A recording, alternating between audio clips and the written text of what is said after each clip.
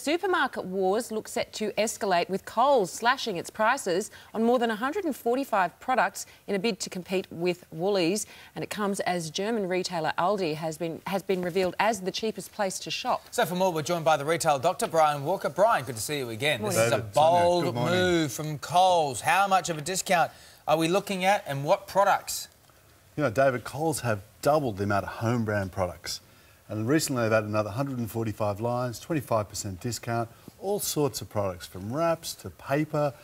And what they're really doing is taking the battle up hard against Woolworths and, of course, responding to the growth of Aldi. So consumers winning all over the place. So Aldi is still the most affordable option. How much are shoppers saving there? It varies, Sonia, depending on what they buy, but somewhere between 10 to 15% is what we're seeing in the research, but it really depends on the mix. Aldi, comfortably number 3, 11% market share. What a battle the supermarkets are having. Yeah, but, you know, Coles and Woolies are both reinventing those home brands, the sort of private labels. So why are they doing that? Because home brand has been where the profit margins have basically been over the years. And we've seen the same thing in Europe. Price wars, the supermarkets are all about keeping their profit margins in place, but the world's changing. Heavy competition, we all know the prices, we can go online and see the prices.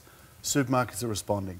Coles are leading the battle, up hard against Aldi, and Woolies, the incumbent, kind of flat sales, trying to protect their margins, protect their growth.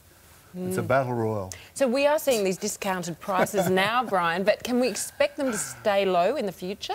Yeah, I think low pricing in supermarkets and continuing low pricing is the norm. Because for years, Coles and Woolies have had comparably high profit margins relative to supermarkets around the world.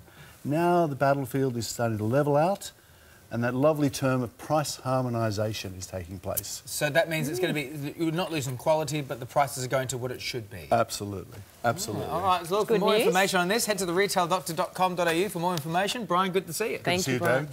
Hi, my name is Brian Walker, CEO and founder of Retail Doctor Group. Retailing today is about changing faster than your competitors. Contact us on retaildoctor.com.au to see how the leaders do it.